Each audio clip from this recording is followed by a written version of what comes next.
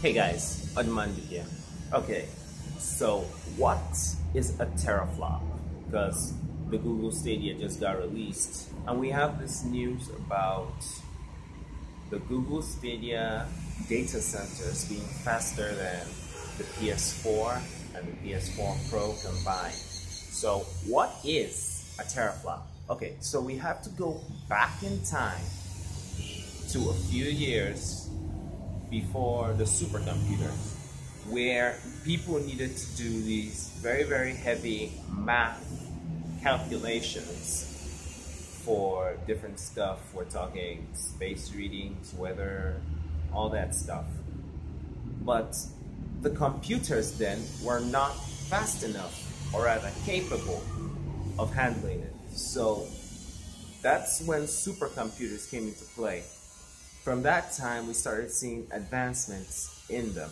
We already know that a supercomputer is capable of doing like a far lot more than what your typical home PC can do. So when you think about it that way, you can now imagine what a teraflop is.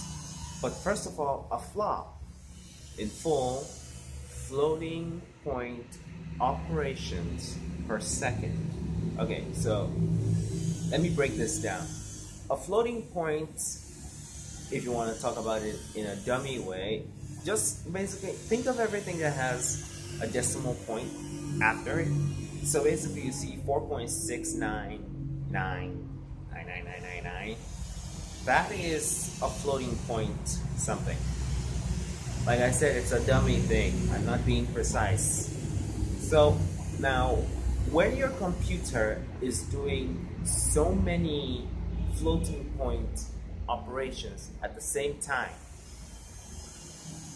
that is the amount of calculations, floating point calculations that it can do at a time, is why we have what we call flops.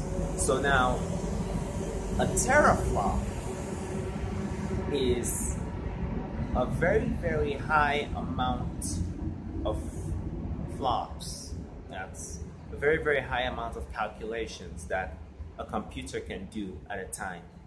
The best way to describe this is basically try doing this.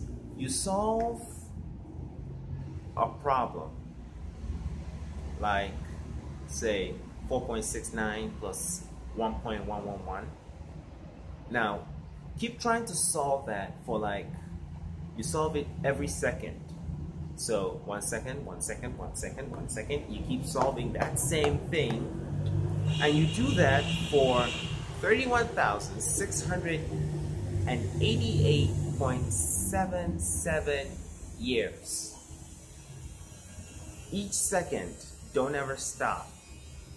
That is what 1 teraflop does in a second. So basically, any computer that is running in teraflops can do that many calculations in just 1 second. Wow. How does somebody do that much calculation? Okay, I'm not even going to think about it. So a teraflop basically is just the capacity of a computer to be able to do very intricate calculations very fast in the shortest amount of time possible. Currently, they are working on an even faster means of doing these calculations. So we're talking petabytes, yottabyte. Wait, did I say yottabyte? Oh my god. Okay, we're talking petaflops, yottaflops, and so on. But we'll have to wait and see what will actually happen in the future. As for now, all you need to know is a teraflop is the processing. It's just another way of saying the ability of a computer to process information very fast. Yeah, okay.